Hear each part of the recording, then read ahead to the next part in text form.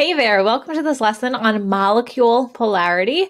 The question of the day says, look at this Lewis structure. How will electronegativity affect the electrons in this molecule? When we have a molecular substance or a substance that has covalent bonds, there's a lot of electron sharing. And sometimes that sharing is equal, and other times it is unequal. That's all going to be based on the electronegativity of the atoms in the molecule. If we look at a Lewis structure, we can kind of determine if this molecule is balanced, if there's a positive region or a negative region. I like to do this by drawing a plus sign through the middle of the molecule to look for symmetry. Now, this is not the same symmetry that you're looking for in geometry class. We are looking for two axes of symmetry. The molecule must be symmetrical left and right and top and bottom in order for the molecule to be considered symmetrical because, again, molecules exist in 3 dimensions. They are real life things, and just a 2-dimensional symmetricalness is not going to cut it on our 3-dimensional molecules. So it's going to have to be the same top, bottom, and left and right. And if it is not the same, then we would say that that molecule is asymmetrical. Looking at this, you should be able to determine that this is a polar bond. We have hydrogen bonded to chlorine, and that chlorine is going to snatch up the shared electrons. Not only that, but chlorine has a bunch of electrons on it already, indicating that this is a very negative end of this bond. Well, this bond is also a molecule. It's a molecule just made of 2 atoms. That happens a lot of the time. So in this case, not only do we have a polar bond, but we also have a polar molecule. Chlorine is hogging all of the electrons and forms a really negative end on this molecule. We can do the same thing for really any molecule that we can draw a picture of, especially if we can get a 2-dimensional picture to look like a 3-dimensional molecule. This gets harder the bigger the molecules get. But we can determine if this molecule is lopsided using what I like to call SNAP. SNAP stands for symmetrical, nonpolar, asymmetrical, polar. If we have a symmetrical molecule, then we can take a pretty good guess that that molecule is going to be nonpolar. If the molecule is not symmetrical or asymmetrical, then we can assume that that molecule is polar.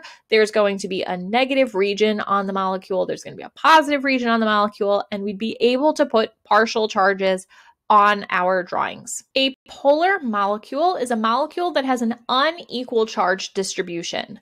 The entirety of the molecule is going to wind up with a positive and a negative region. So in this case, we have chloromethane. Chlorine is on a methane molecule. A hydrogen has been swapped out for a chlorine. And in this case, our molecule is not symmetrical. If you draw a plus sign through the middle of it, the top and the bottom are the same, but the left and the right are not. And you have to, again, be symmetrical, top, bottom, and left, right, because we're working with a real 3-dimensional molecule, not a flat 2D one. So looking at this molecule, it's fairly easy to figure out where all of the electrons are hanging out. The electrons are going to hang out with chlorine because chlorine has the highest electronegativity out of all of the atoms in this molecule, but also there is a giant electron cloud where chlorine is. Chlorine in total has 17 electrons on her own, plus she's got 1 that's being shared by the carbon that she's really tugging on. So this is going to be almost 18 electrons on this side of the molecule with just 1, maybe not even 1, because carbon is going to kind of steal-ish. Their electronegativity is very close. But it's going to be pulled a little bit closer to the carbon. So this is going to be not even a full electron over here, indicating that this molecule is crazy lopsided. So this is a polar molecule because we do not have equal charge distribution. Now, the opposite would be a nonpolar molecule where the electrons are spread evenly across the entire molecule.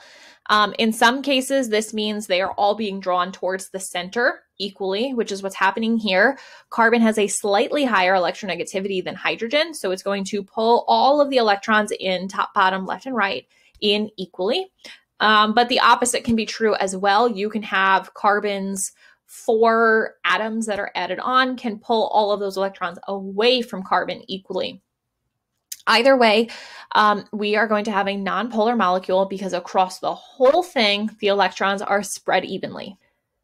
Now again, because we are not having a full transfer of electrons from one atom to the next, the result will be partial charges that we indicate with that lowercase delta that kind of looks like an unfinished 8. Anytime we have non-bonded electrons, or in our Lewis structure, they're just dots, that side typically is going to be the side that is more negative because there are already a bunch of electrons hanging out there, even outside of the tug of war. Now, going all the way back to the beginning, I would love for you to figure out where the negative is on a water molecule. I hope you said that the negative region on this water molecule was the oxygen. Reason being is that oxygen has a higher electronegativity than either of the hydrogens, and the oxygen has 2 lone pairs of non-bonded electrons, which means that it already has 4 electrons hanging out. Now, this is going to become important when we have lots of molecules in the same place at the same time. The same way that protons and electrons are attracted to each other, molecules can be attracted to each other and repel each other depending on where their electrons are within a molecule. So water is super special because it's polar. Water has, if you draw the plus sign, it is asymmetrical. AP, asymmetrical polar, meaning that it has a large negative region right here on the oxygen, and then these hydrogens collectively are going to be the positive. I spoke about this in a previous video. I think it was on Lewis structures, but this is kind of sort of a model of water. It's not quite. Technically, the black is a carbon, but for the sake of this picture, it's okay that I'm doing this. So this 2-dimensional picture that you see on the screen is a little bit different than this 3-dimensional model that I'm holding. And that is because no matter how I pluck off and rearrange these bunny ears, which represent the lone pairs, or the hydrogen and the single bond, any which way I organize them, they're going to wind up looking like this, where I have the 2 bunny ears kind of beside each other, and then the 2 hydrogens beside each other. So there's no way to make this look any different. And this is going to indicate that we have a negative region in these electron bunny ears, and we have a positive region in these hydrogens. The hydrogens have their electrons kind of stolen by this oxygen, and then the oxygen also has these bunny ears of lone pairs. So water is definitely not symmetrical. We have a negative region in the bunny ears and we have a positive region in the hydrogen.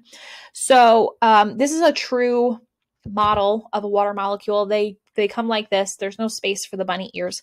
But if we imagine that this had bunny ears, then this water molecule with its negative region would actually be attracted to the positive region of neighboring water molecules. So what happens is that they'll arrange themselves in space so that the negative electrons are kind of attracted to the hydrogens of a different water molecule. So they sort of hang out together, and that's where this is going to come in. It boils down to a concept called intermolecular forces, which I am so excited to talk to you about in the next video. Leave any questions you have in the comment section below. Subscribe so you don't miss this video on intermolecular forces. I'm so excited. Hope to see you there.